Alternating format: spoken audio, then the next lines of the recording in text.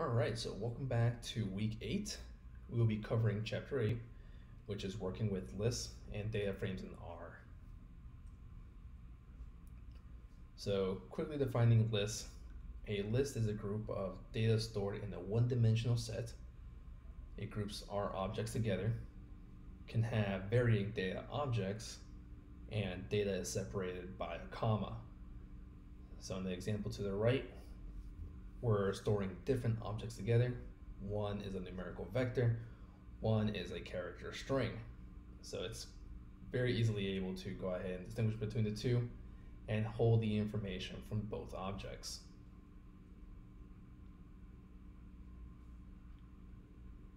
So defining data frames. Data frames are two-dimensional versions of a list where the data is stored in columns and rows. Most useful data structure in statistical analyses. As you progress through this class and other data analysis workshops or statistic classes, you will be using data frames across the grand majority of software applications to answer statistical questions or run analyses. It's just a very convenient shape of the data that will allow you to run multiple functions and manipulate the data in a very simple way, since you know where they are, since they're stored in columns. So creating lists, that can be created by passing a set of data with the list function. Separate the values by using commas and ensure the data is syntactically correct. If not, R will throw an error. On the list on the side or on the right, we can pass numerous objects into a list. So keep in mind, you're not limited to just one type of data object. You can use many types and it will store all these values in the list. So working with lists, selecting values from lists can be done with the notation list object and an element in square brackets. You can select individual or multiple elements from a list. Follows a similar notation as seen in previous chapters, where if you just want one, you can go ahead and start at that number. If you want multiple, you can go ahead and have the notation of start and stop with a colon in between.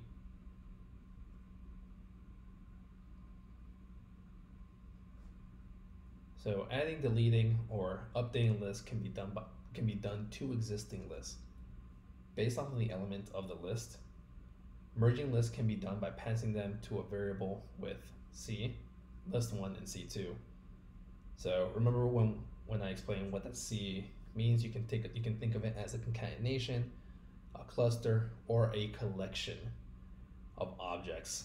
So here we have on the right, we are going to pass the value green in the first element in list data and indigo in the second. So if we print out the first two elements, we're going to see that green and indigo are now found within there. If you want to go ahead and concatenate the two, we can take a look at list 2 and add that to the merged list. So essentially you're passing two list objects into one variable, and it's going to contain the information from both lists.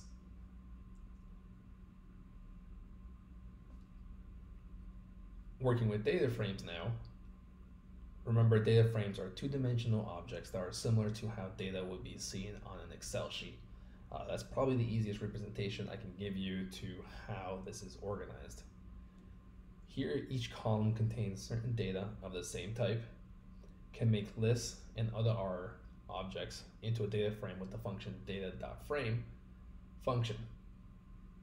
So on the right, we are creating an object called carsDF. Shorthand notation, cars data frame. We can check the class using the class function, check the type, it's a list. We have lists coming into it. And taking a look at the first 5 or 6 values here, we see that we are passing in empty cars miles per gallon and empty cars cylinders. This is going to be what our data frame looks like. So one of the steps of processing data is to check the structure of the data it is good habit to very early on in your analysis to check your data frame to ensure, one, it's the correct shape. Two, you want to know there's missing values. You want to be able to see what kind of values there are. Are you dealing with numerical? Are you dealing with categorical? And this can be done with the function called str, or structure. Continuing our work with data frames, extracting values of data frames can be done through selecting by row, column, or element. Selecting by column follows the notation, the data frame name. You're going to have the $sign and then the column name. This is how you isolate independent columns from a data frame. If you want to extract rows, it's a little different. You're going to have the data frame name followed by the row you want or the column you want. And the example here on the right does both forms. So we check the structure of cars DF.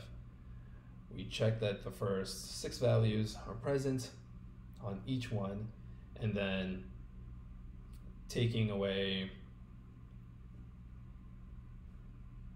cars DF followed by the first row in the second column, we get the value of 6, which makes perfect sense looking at the data just above that line.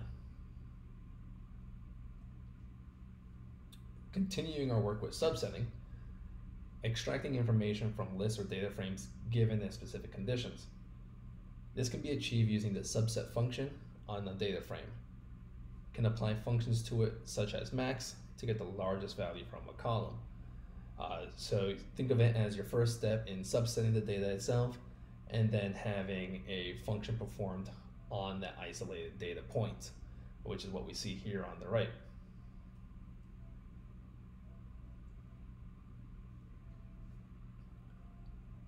So extracting information from lists or data frames given a specific condition.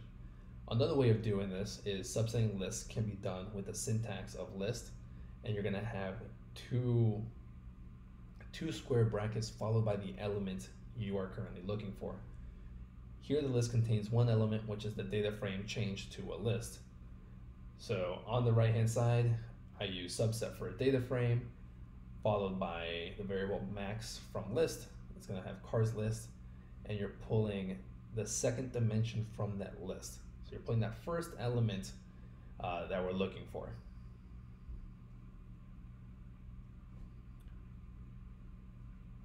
And following through with reading in files to create a data frame, sometimes you're not going to have native data objects or samples provided by R. Sometimes you're going to have to read in specific files that were provided to you or that you've gathered along your research. Reading in files from a CSV or a comma-separated value or other formats can easily be done by native R commands. The read.csv function is able to read in a file into a data frame, and column names are assumed by R. Read.table is another one that you can use. It reads in the file into a table format, but the column name is assumed to be a value of the data. On the right, we see the example of both of them. So read CSV has seen that example was the first line. It's going to assume that's going to be your column name. While read.table at the bottom, you see V1, that's going to be your default column name. And an example is assumed to be a part of your data set.